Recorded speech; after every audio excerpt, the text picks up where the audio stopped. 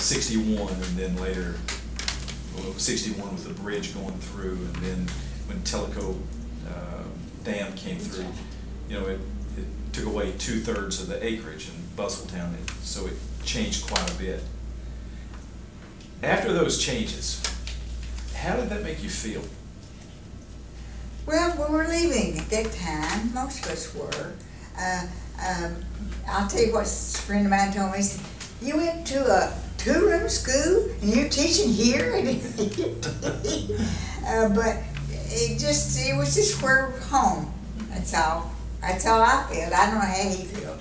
Well, I really didn't care one way or another. Really? I mean, it was part of my past. I'm not ashamed of it, but I learned a lot during that period of time that from other people that I wasn't supposed to associate with. We had to learn that. And I'll tell you one story that you may be interested in. And my mother, to this, well, just the day she died, she didn't really know the extent of what she was approving for me to do.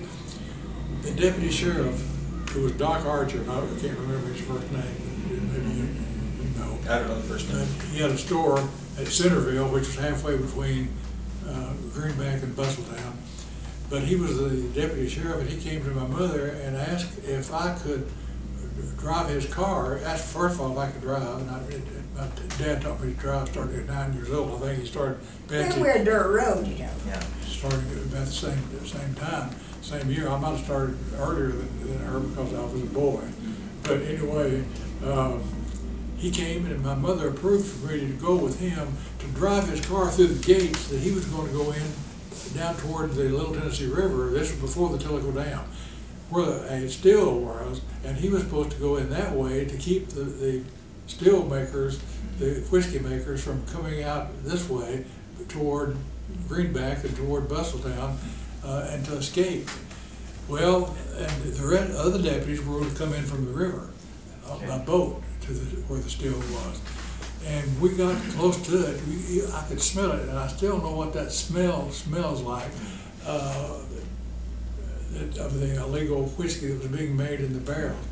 And when we got there, the makers of the whiskey had escaped. They'd probably been tipped off that they were going to be raided. That's the word I was groping for. It was going to be raided, and they had gone, and the other were waiting on Doc Archer to get there before they started dismantling the still. And that smell, I could smell something today that smells similar to it, and I automatically think about that time. Yeah, the mash. My mother would never let you do that. No, she never would permitted me to go down there with Doc Archer, but she knew him, and he did explain to her what he was going to do, what he was doing, and so I was there immediately upon them before they started destroying the mash, and it came out and rolled off down toward the Little Tennessee River and went into which would not be permitted today. I mean, EPA would not permit a still to be dismantled and the mash going into a stream of any kind, much less the Little Tennessee River. But I tell you that because it was so unlike my mother to permit me to do that. If she had really known what was going to go on, I didn't know what was going to happen either until I got down to the still and I saw. I was delighted to be there because that was something that I wouldn't be permitted to do, and it was something that no other kid probably my age had been permitted to do either. A little entertainment. That's right.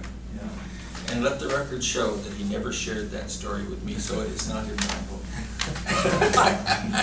Well, I'm sorry, I didn't share it with you.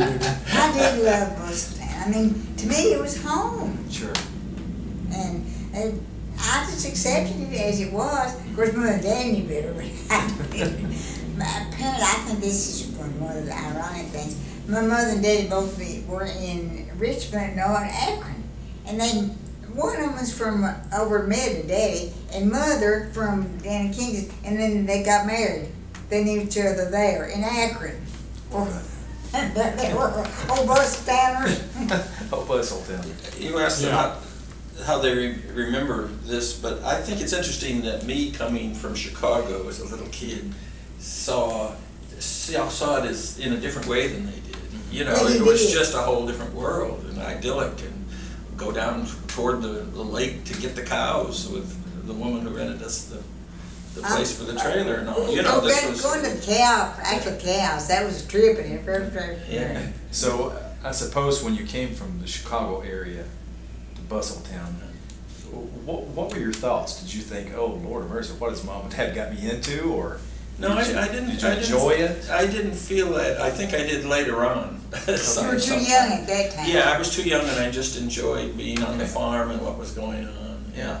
You enjoyed going down and get the cattle. Oh yeah, because of Miss Ethel, especially. Miss You know, Ethel. she loved children, and She probably preached to you on the way down there. probably handed me tracts. He doesn't know. He was too old. And this lady, Miss Ethel Thompson, who would, well, I won't try to figure out the years with you, but she taught in Lenore City too, and she walked the dam. She walked. That was before. Way before. I ever taught. Way before, yeah. Wow, way before. But we were living there, and somebody came to tell her they discovered that she had a pension from the school system or something. Okay. And she had just, you know, she made her own cottage cheese and milked her cows, and everything was wrapped up in many layers of clothes, and her hair up in a bun. And she was a character, obviously. Everybody in Busselltown wasn't as interesting as she was. But when they gave her the money, she said, I was there, she said, oh, it'll be so nice to have a little money to press into the preacher's hand on Sunday. So that's how she saw money. You know, money wasn't part of her equation exactly, I don't think. Yeah. Well, when they put the bridge through and they did the Tellico Dam, Fort Loudon, we found historical artifacts. Yes. Could you expand on As a that? matter of fact, with the, not necessarily with the Fort Loudon Dam, it hadn't gotten to the point nationally that those things were important. You know, it's later on that they became more important. By the time the Tellico Dam was built and impounded, the lake was impounded, there was a lot of work went on by TVA, because they were required to do it before the lake was impounded, about what was going to be covered up by the lake. There still were Indian mounds and other things that they didn't investigate, TVA didn't investigate, that were still on the property that they conveyed to TRDA for us to manage. But we couldn't, there were areas that we could not sell to residential property owners or to industrial property owners because they hadn't cleared that property. They hadn't cleared that Indian mound. And when the property was sold to a couple of communities, there was a huge Indian mound that is pretty close to where Tellico Parkway comes into Highway 72. And Cooper had to agree that they would prevent TVA at any time in the future to come in to dig into that mound to find artifacts. So in a sense, Cooper preserved that for future generations to find any artifacts that were in that Indian mound.